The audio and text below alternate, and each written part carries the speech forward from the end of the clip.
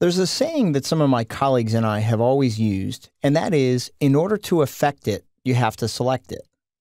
Now, what we're saying here is that when you make an adjustment of any kind in Elements Editor, you're going to affect everything globally. If you want to limit what gets affected to a localized area, you have to create a selection. There are many ways to create selections in the Elements Editor, so in this video I'd like to show you how to create a variety of selections and how they can benefit you in the long run. What I'm going to do is I'm going to make an adjustment to this image. So if I come up here in the Layers panel and I click on the Create New Fill or Adjustment layer, and I choose something like Hue Saturation. If I make a change now, you're going to see that I'm affecting everything in that image. So this is what we're talking about when we're saying everything's going to be global by default. Now I'm going to go ahead and click the Reset button.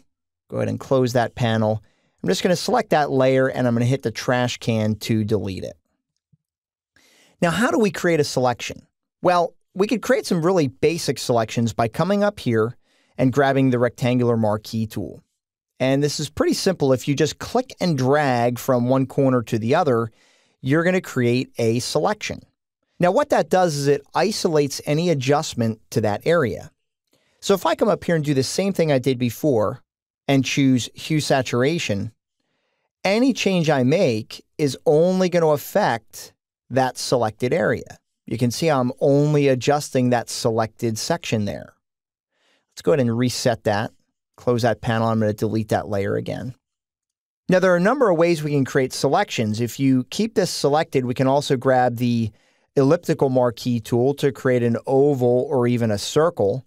To create a perfect shape, just hold down the Shift key as you're dragging, and then click anywhere to deselect it. With any of these selections active, you can also go to the Select menu and you can save your selection for use later on. We can even feather it or refine it in a number of different ways. So if I choose Feather and I apply a 20 pixel feather to this, if I go to the Edit menu and choose Fill Selection and choose White, it's going to fill that area with that selection, and you can see that the edge is now feathered. I'm going to go ahead and click the Undo button and then just click anywhere to deselect.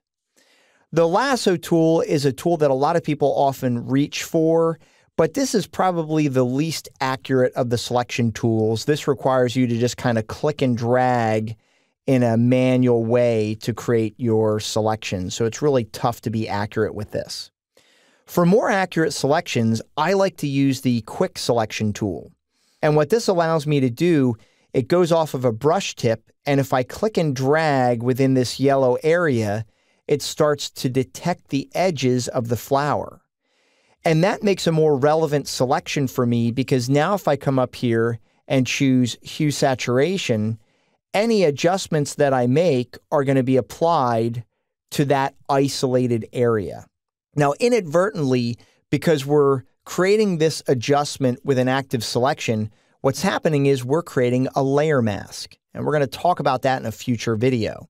But I think what I'm trying to stress right now is that in order for you to do more detailed adjustments in the Elements Editor, you really need to create a selection, and that's going to allow you to push your adjustments to the next level.